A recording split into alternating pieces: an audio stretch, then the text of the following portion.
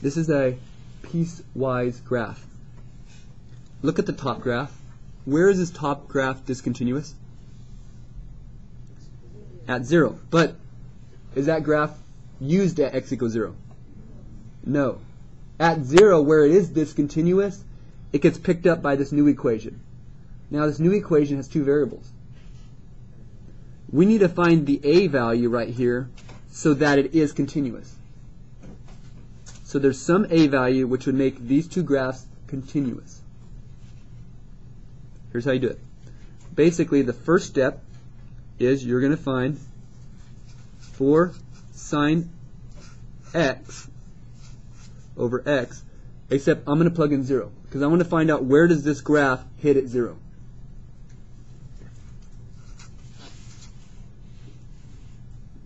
Is that okay?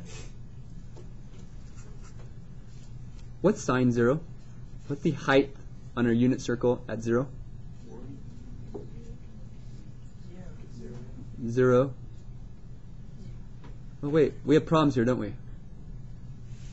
We can't plug in 0. But do we know the limit? Ooh, we can't do this. But we can. That doesn't work. But can we get the limit as x approaches 0 of 4 sine x over x? Can we do that? Yeah. Kind of tricky, huh? What's that equal? 4. Isn't this 1? Yeah. Times 4, so isn't that 4?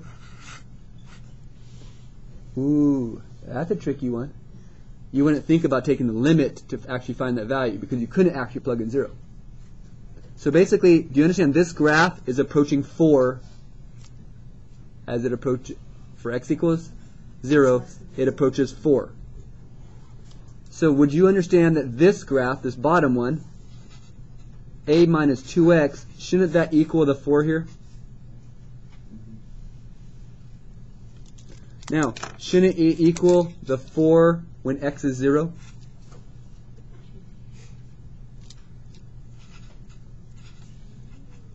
Can I find a? What's 2 times 0? 0. So, when a equals 4, these two graphs will hit. Meaning, if I replace this with 4 minus 2x, plug in 0, what do you get? Do you get 4? And if this is 4, shouldn't this be 4? Don't they meet? Thus, isn't continuous? If you have these two graphs and they have the same output, won't they meet at that point? Now, there is an easier way of doing this, by the way. I could have just done this.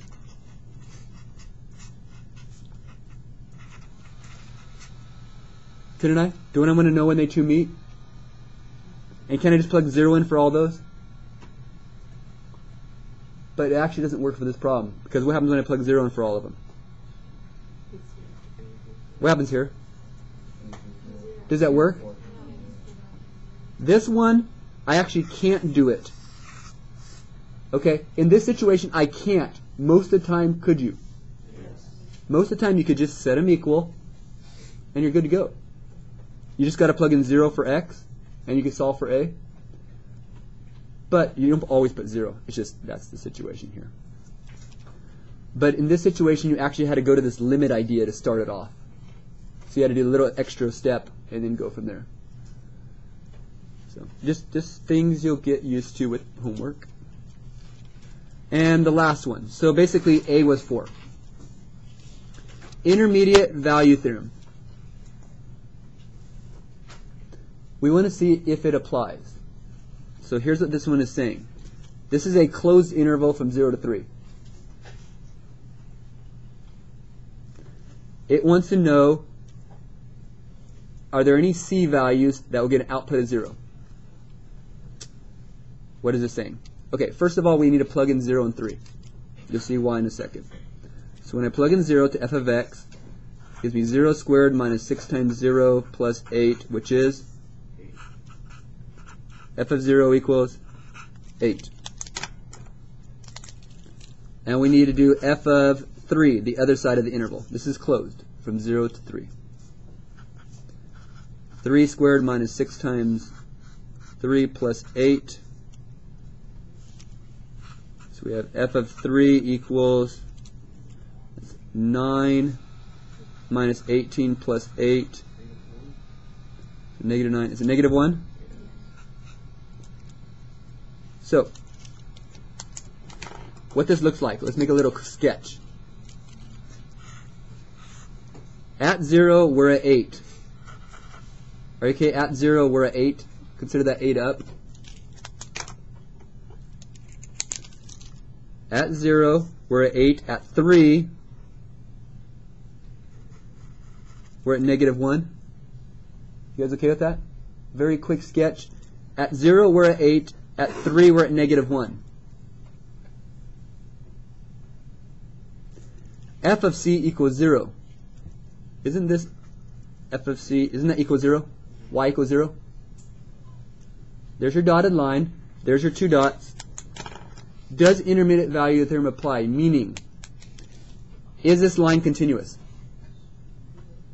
Is this equation a continuous? It's a polynomial. So first, it is continuous. You first got to state it's continuous. So if it's continuous, to get from here to here, do I have to cross that dotted line right there at least once? Okay.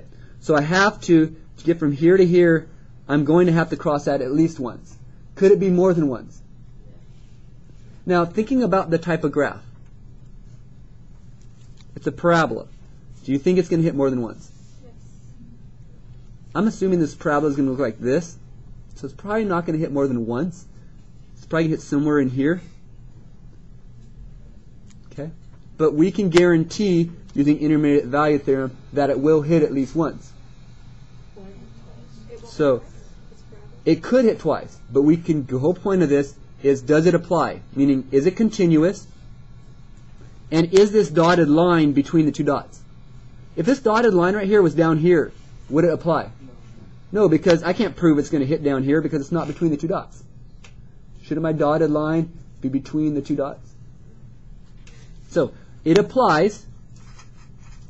Yes, IVT applies. But, yeah, so it applies. Now, let's just find the answers where it applies. How do we find out this point right here where it crosses? Well, isn't that output of 0?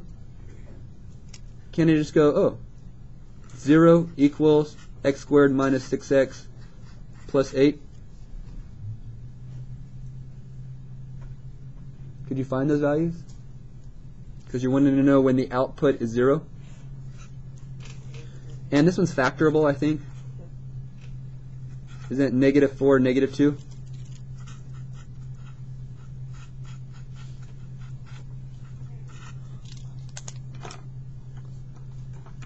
So we have x equals 2 and 4. Which of those two is in my interval? So is that where it actually crosses? There's another spot, but it's outside my interval. This is the actual place it crosses. Intermediate value theorem applies because it's continuous, and this line is between those two dots. You have to verify it's between those two dots. So that's the point where it is applying.